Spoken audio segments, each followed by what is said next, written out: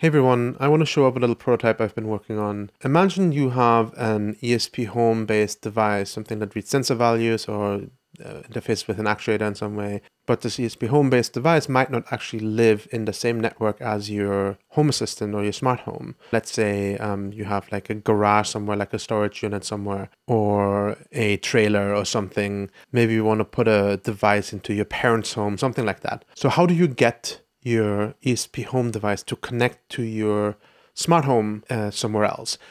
So like I put together this what I call a Micro-VPN, and it's just a prototype right now. What it allows you to do is you can deploy an ESPHome based device anywhere in the world. The only thing that it needs is an internet connection, Wi-Fi of some sorts, and then you can transparently connect your home assistant to this ESPHome device with very little setup required. I want to walk you guys through the setup process to show how easy it is. I have this ESPHome based test microcontroller up here, and it shows offline because it's actually not connected to my local area network like most of these other microcontrollers here, but instead it is connected to my guest Wi-Fi. So I can't actually talk to it at all with my Home Assistant instance. So to set this up, we need to open the configuration here, and I've prepared this already for us. There's a couple of things that we need to pull in here. First of all, we need to set these substitutions, and then we need to pull in this ESP-Link package. And right now, this is locally on my ESPHome instance, but this could be a Git-based package that you can pull in from GitHub somewhere or something like that. So anyone could easily set this up in their ESPHome based microcontroller. The only thing that we do need to configure here is the private key. Keep in mind that since this is just a prototype, there is a couple of manual steps that I have to do here. But anything that I do in a console in a final kind of product or service would be completely hidden away from the user. Okay, the first thing that we need to do is we need to create a private public key pair. Okay, so what I've generated here is a file that contains my private key, and then it outputted the public key onto the console.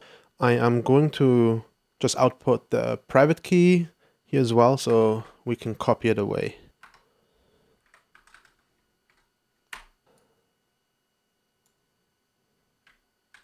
So the one thing that we need to do is we need to store this private key here as the secret. We're going to just paste this in here,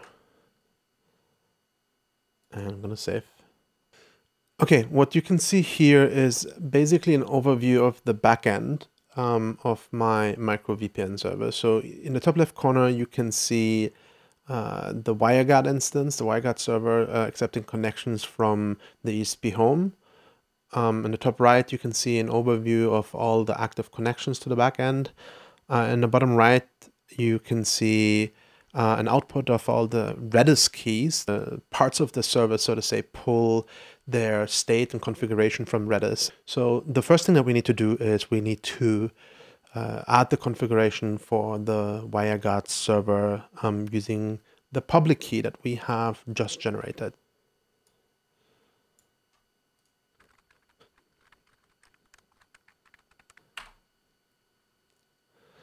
So as we can see, WireGuard has actually added this peer with the correct allowed IP address.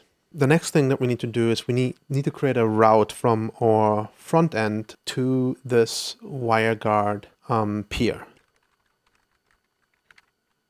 Oops, so I forgot to actually provide the correct command here. So now it's time to flash our microcontroller with the ESPHome firmware.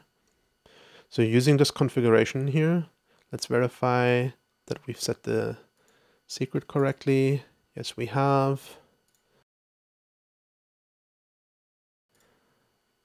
So this will compile this YAML and then download the binary, and then we will flash the binary.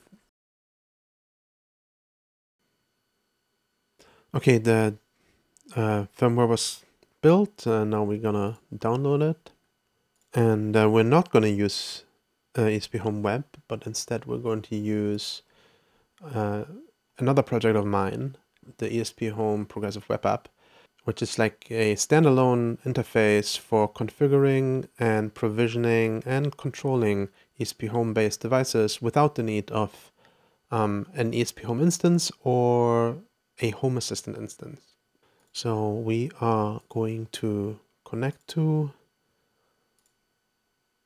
the microcontroller via USB, and we are going to install the firmware that we have just downloaded. And once this firmware is installed, it should directly connect to the WireGuard endpoint that we have just set up.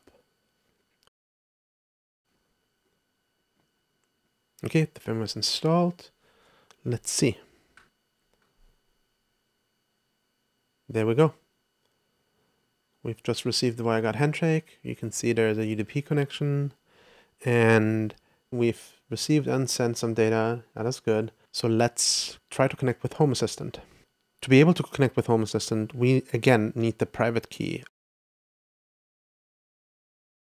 And then here in Home Assistant, in the ESPHome integration, we click Add Device. The host name is dev. And the port is the port that we configured here earlier. Put 30,000 here. Let's connect. There we go. It's asking for the encryption key. We'll just paste the encryption key that we have. Just copy it. And there we are. We are connected. As you can see, the sensor here, it randomly updates with a random value every few seconds, and that is correctly working. Awesome. Leave a comment below if you have any questions, and if you would like to check out the service for yourself once it is ready, there's a link in the description that will take you to a waitlist that you can sign up for. Thanks a lot for watching. See you guys.